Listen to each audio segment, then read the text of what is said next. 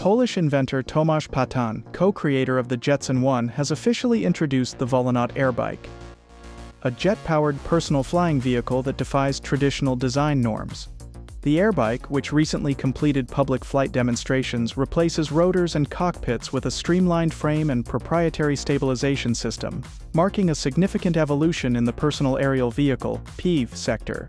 The Airbike's unique open frame structure and jet propulsion enable it to achieve vertical takeoff and landing, with top speeds reaching 124 miles per hour, 200 kilometers per hour.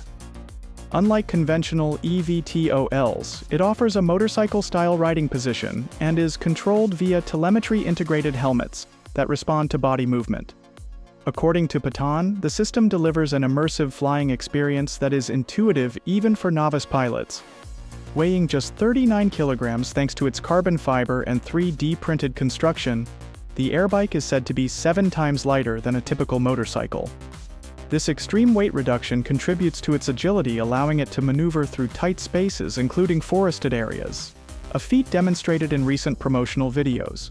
Despite its sci-fi appearance, complete with red LED strips and nods to Star Wars speeder bikes, the Airbike represents a real-world technological leap. Though Volonaut has not disclosed exact details of the propulsion system, sources suggest a jet micro-turbine configuration. The company has also remained silent on pricing and commercial availability, but hinted that more details are expected soon. In terms of application, the Airbike's compact size and agility open the door for uses ranging from recreational flying and urban commuting to emergency response and tactical operations. However, limitations such as fuel consumption, noise levels, and regulatory challenges still stand in the way of widespread adoption. The Airbike joins a growing ecosystem of personal flight solutions, standing apart with its rotorless, high-performance design. Whether it will become a niche vehicle for enthusiasts or a mainstream mobility option remains to be seen, but its debut has undeniably added momentum to the future of personal aviation. From a technical standpoint, the Airbike leverages several key innovations. Its flight control system is powered by a flight computer capable of real-time adjustments, incorporating telemetry data and rider orientation to maintain balance and stability. This control suite significantly lowers the barrier for piloting such advanced machinery, making it accessible to a broader demographic. Propulsion remains one of the most anticipated details. The absence of visible rotors and the high-speed capability point strongly to a jet-based system, possibly involving microturbines or ducted fans. While this setup offers substantial thrust-to-weight advantages, it introduces trade-offs in terms of fuel efficiency and operational noise. These aspects could impact urban usability unless future iterations incorporate quieter, more sustainable propulsion methods. Safety remains a central consideration. With no enclosed cockpit or structural protection, crash survivability is a critical design concern.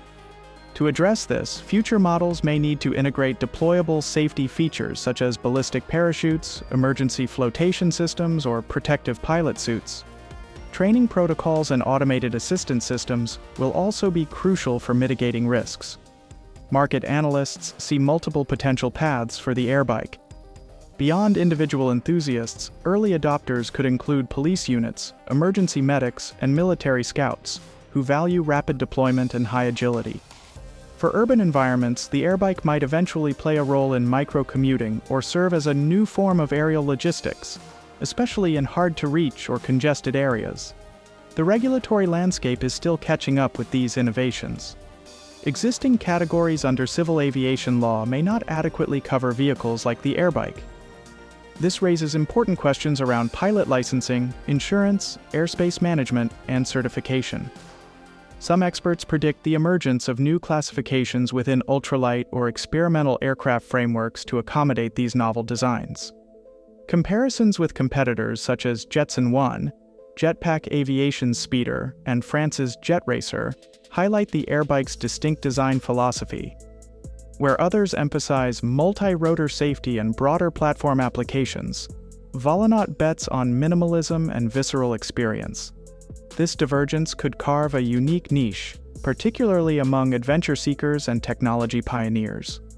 As the PAV market matures, innovation will likely be driven by a combination of demand-side factors, such as urban mobility needs and recreational interest, and supply-side breakthroughs in materials, autonomy, and powertrains. Volonaut's use of carbon composites and additive manufacturing reflects a broader industry trend toward lightweight, customizable structures. Ultimately, the Volonaut Airbike is more than a technological stunt.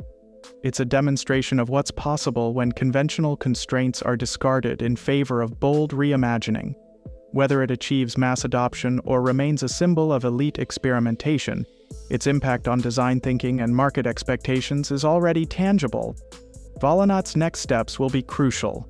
Further flight testing, regulatory engagement, and possibly partnerships with aviation bodies or defense entities could shape its trajectory.